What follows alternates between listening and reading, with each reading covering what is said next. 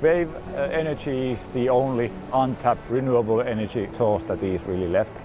I think getting it more cost efficient, more reliable and assessing the environmental impacts is very important. How can we turn this resource that you see behind me, how can we turn this into useful energy? Welcome everybody to the Porkkila Peninsula. It wasn't far from here, about 2 decades ago, that our founder Rauno Koivusaari and John Liljelund deployed the first wave roller units.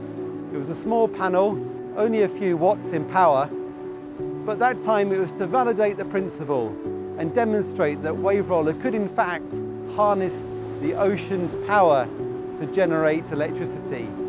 There's times when the wind doesn't blow and there's times when the sun isn't out. And with wave power, we have a solution and we have a resource that is very stable and a very predictable resource. So we see that we can really supplement these other and existing renewable energy technologies, be that solar, be that wind, offshore wind. The challenge is to maximize that interaction with the waves to extract as much energy as possible.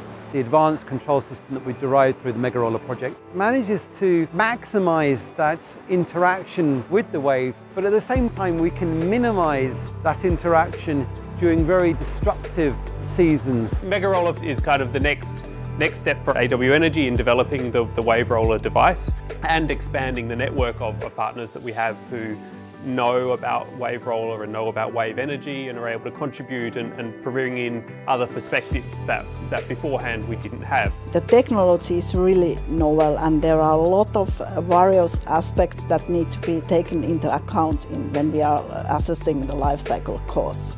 And of course the wave energy sector is a pretty new sector and there are a lot of interesting issues there too, also from the economic and cost point of view.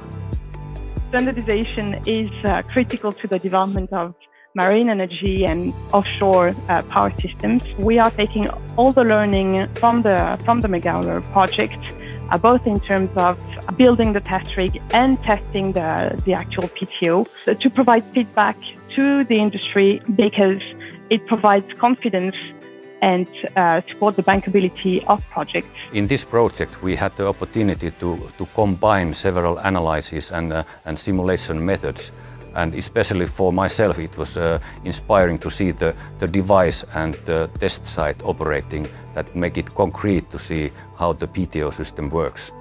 Utilizing wave energy is a real frontier in renewable energy. There are a few frontiers and wave energy is one of those frontiers.